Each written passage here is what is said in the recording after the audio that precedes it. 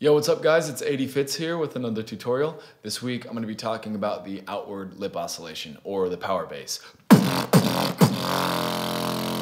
and how to achieve that sound. And before I get started, I want to take this time to shout out two guys, Beardy Man and Rozelle. Both these beatboxers are incredible, and you can't really be a fan of the art without knowing who they are. Beardy Man has revolutionized the game on many occasions. He's a multiple UK champion, and Rozelle is the godfather of modern beatbox. And both of them use the outward lip oscillation in some really cool and creative ways, and it's still applicable today. So definitely check these guys out. It's worth the time. They're incredible. I can't speak highly enough about them. All right, let's jump right in.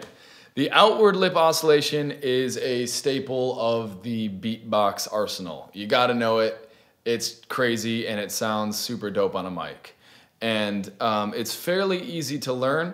And once you learn it, you can apply it to a whole bunch of different techniques, and you can get really creative with it and make combinations of different techniques. So basically, you just want to start with step one, which is just relaxing your lips and blowing air sort of slowly out of your mouth as if you were sighing really deeply, kind of with your mouth closed, like. It's that sort of vibe. And you're gonna feel your lips vibrate and create a little bit of a sound. The second step is to build up more pressure, push more air out your mouth, and tighten your lips a little bit to get a tighter vibration and a stronger oscillation. So step one.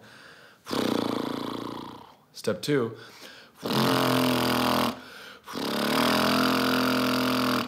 And step three is putting a B kick in front of that oscillation. So all three steps together.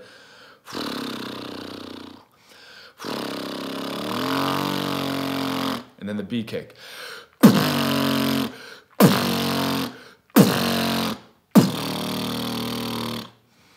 And in a beat that sounds crazy. It's like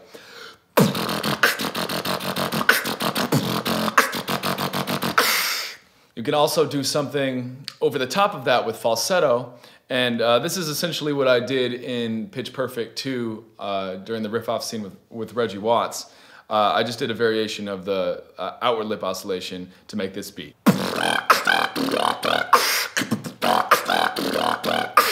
So there's a lot of different things that you can do with the outward lip oscillation, and it's a really important technique, fairly simple to learn, so make sure you practice it.